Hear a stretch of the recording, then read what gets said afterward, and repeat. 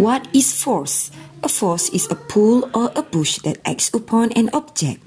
A force is needed to make anything moves. A push is an action that moves objects away from us.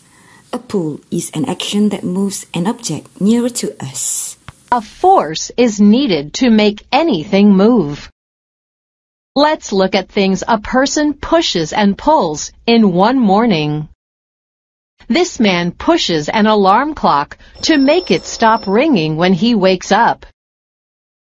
He pulls the blankets off himself and uses his legs to push his body up.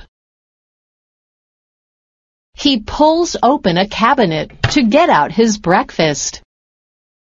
He pulls out a bowl and a spoon. He pulls the chair back to sit down and pulls it back in under the table.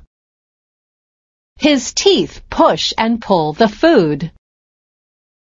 When he's done eating, he pulls up all the food items on the table and pushes them back in the cabinet or fridge.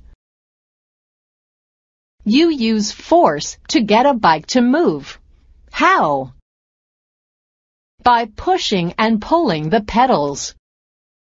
You can change which way you're going by using force, by pulling the handlebar, which pulls the wheels in another direction.